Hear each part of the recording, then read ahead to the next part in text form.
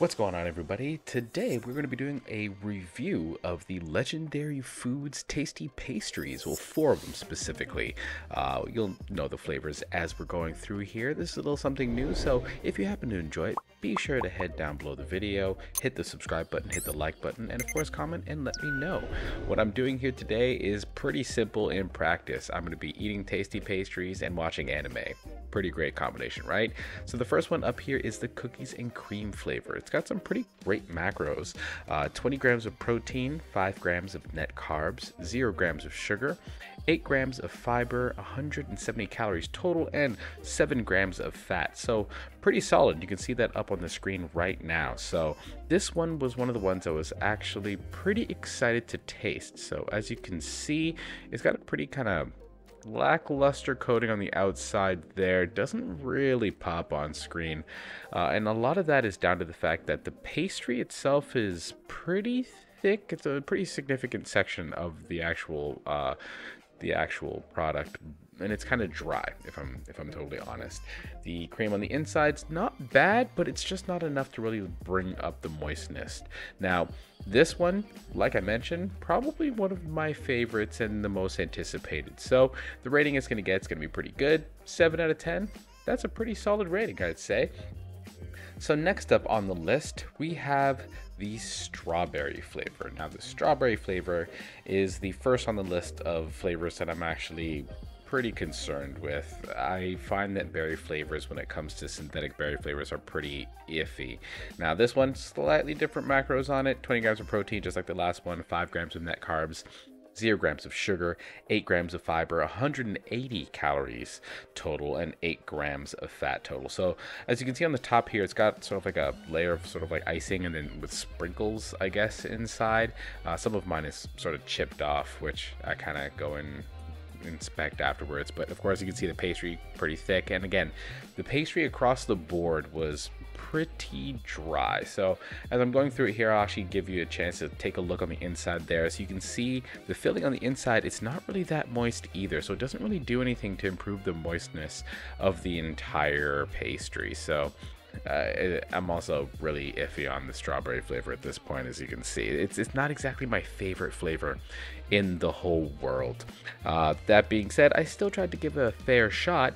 So we're 40 grams protein deep, and 5 out of 10 on that one. Not really impressive, but not the worst thing ever. It's just not something that I would really suggest if you had the option to do something else, especially if you're not the kind of person who really jives off of fruit flavors.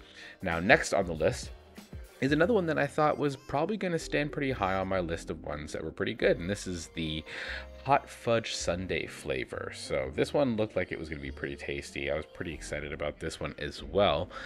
So for the macros on this one, it's pretty similar to the other ones. You're going to get same 20 grams of protein, 5 grams of net carbs, less than 1 gram of sugar. So we're actually stepping just a little bit higher on the scale there, but again, so little that really you shouldn't be concerned with that. 8 grams of fiber, 180 calories, and 8 grams of fat. As you can see, I'm getting a little distracted by the anime, so it's kind of hovering up a little bit more. Also, just generally hard to center a shot when you cannot see the shot at all. So do forgive me. Hopefully this gets better over time. So at this point in time, you're probably noticing, like, I'm kind of trying to make sure that the stuff doesn't fall all over the place. But I mean, it's got this sort of like almost like crumble topping on top of the icing there, and it does not stay very much, so it does fall off. In terms of the messiness of all of these particular pastries, this one probably was the most messy, just because of that crumble that they put on the top there. So of course, eating it pretty much like you'd expect based on the experience I had from the last ones. The pastry, of course, a lot drier than I would want it to be. This is improved slightly by it being, if you put it in the microwave like they suggest, and so I've tried that too. I do suggest it. It's not a bad way to go about it if you're doing this. I would say that's probably one of the better ways to do it. That being said, it's not going to really like completely boggle your, like just change your world based on that one small factor, but it is a notable improvement. The icing on the inside still kind of on the dry side, and you know what, if I'm going to be totally honest here, I think I would take a couple extra grams of fat if they could use that to increase the moistness of either the pastry or the cream on the inside, amplify that a little bit. kind of looking outside. It was a bit of a windstorm that day, so things were getting a little crazy out in the balcony, but I digress. So yeah, I would take the bump on calories and macros. I think it has a little bit of headroom.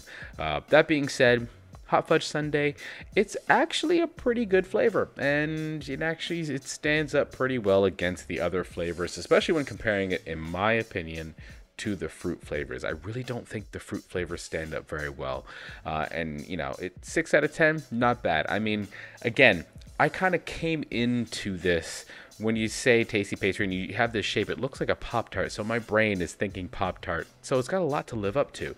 The next flavor is the blueberry flavor, and I saved this one for last on purpose, and that is because I have a bit of a fear of blueberry flavors when it comes to sort of synthetic blueberry flavors. It's just, it almost never works. It almost always has this really gross kind of flavor to it. So as I'm looking at the top here, I noticed that it's got the icing and then like some sort of weird shiny flake thing going on the top there. It looks like glitter.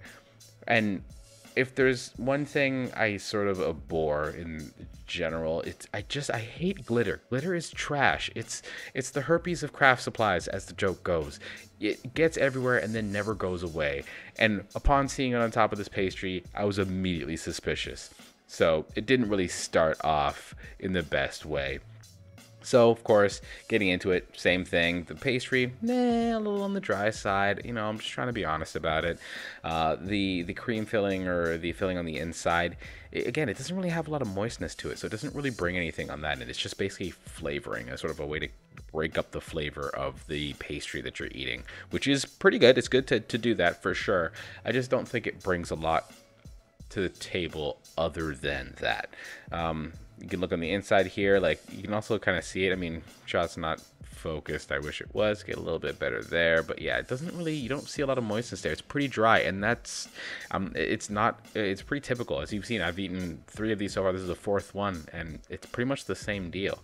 Macros, pretty much the same. 20 grams of protein, 5 grams of net carbs, less than 1 gram of sugar, 8 grams of fiber, 180 calories, and 8 grams of fat. So, you're coming in still pretty low on the scale for calories.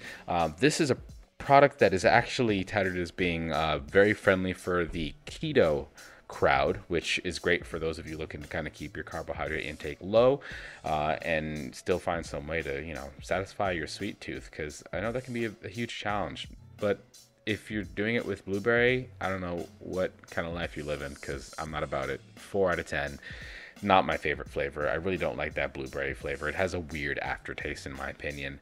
Honestly, the berry flavors kind of followed my expectations in that they were just kind of and just really not bringing the heat. They didn't have the juice, in my opinion. Now, in terms of ranking them, what say you, Keegan? Obviously, cookies and cream. That one's going to stand at the top. That was my favorite of all of the 4.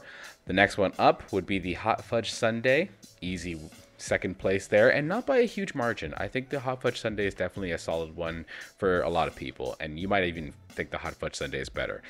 Now, of course, the strawberry and blueberry, respectively, fall in the lowest category for me. And honestly, if I was to talk to anybody, I'd say those 2, just no, not those. Just not those. Pick any other flavor. Now, that being said, there is also a cinnamon flavor that I didn't have access to when doing this video, and I'm totally willing to do a video on that in the future. We'll see. Anyhow, that brings us to the end of the video, so I hope you enjoyed that. And of course, stay shining, because the galaxy can only be a bright and beautiful place if we all shine together. Peace.